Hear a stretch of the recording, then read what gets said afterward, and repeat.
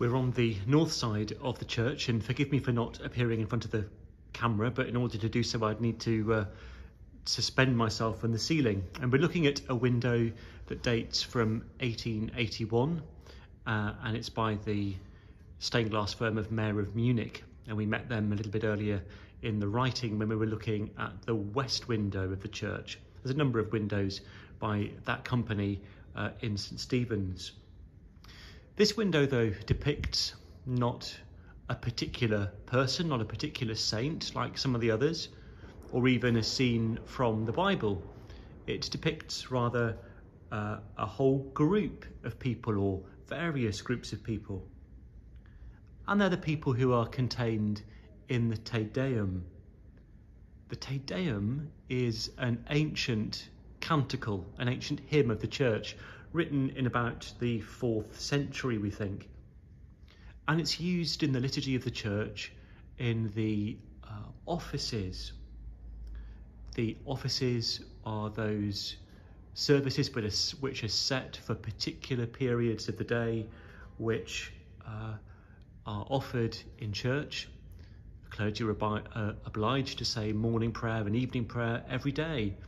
And the Te Deum, this great canticle of praise to God, is prescribed to be said on feast days and solemnities at morning prayer. So here we are looking at the characters who are mentioned in that great hymn of praise, the Te Deum. I'll read a little bit of it for us from the Book of Common Prayer. We praise thee, O God. We acknowledge thee to be the Lord. All the earth doth worship thee, the Father everlasting. To thee all angels cry aloud, the heavens and all the powers therein. To thee cherubim and seraphim continually do cry, Holy, holy, holy, Lord God of Sabaoth. Heaven and earth are full of the majesty of thy glory. The glorious company of the apostles praise thee. The goodly fellowship of the prophets praise thee. The noble army of martyrs praise thee.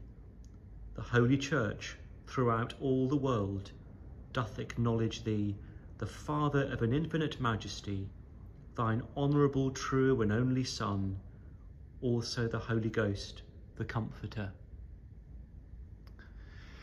So here in this window from 1881, those groups of people who are mentioned in the Te Deum are depicted.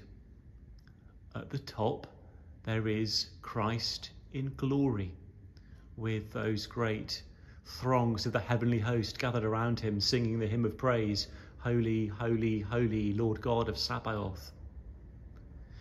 Then, directly beneath, there is, in this window, a typo. Because beneath that it says the glorious company of martyrs. It's not the martyrs it's depicting at that stage, but actually it's the apostles. So it should say the glorious company of apostles. But they're a little handful of them, reminding us that the church is apostolic, that we're built on the foundation of the apostles, that the apostles' teaching is the touchstone for unity in the life of the church. Then in the bottom left-hand corner, there are the martyrs, and they're carrying their martyr's palm. Amongst them we can see St Stephen carrying the stones which were the cause of his martyrdom. Martyrdom, of course, the word martyr means witness, so we think of their witness to Christ through the manner of their death. Directly beneath the apostles in the centre, we get there the prophets. The prophets, that great company who stand in God's presence and speak God's word, God's message to all people. We think particularly, I suppose, of the prophets in the Old Testament. We think of them, don't we, in the season of Advent, particularly as they prepare the way for Christ, people like Isaiah as a voice crying in the wilderness. But prophets of our own time, prophets who speak the truth, prophets who speak God's word, even though it might sometimes be uncomfortable to hear. So we think of the prophetic witness of the church. Then on the right-hand side, in the bottom corner, the Holy Church throughout the world doth acknowledge thee. And there, I suppose, are some representative figures of the life of the church. We can see a couple of bishops and a couple of people from the religious life, monastic people, so a couple of monks there. And of course, as we look at that window, we are drawn into it. We recognise that we are part of that great company who are joining in the praise of God.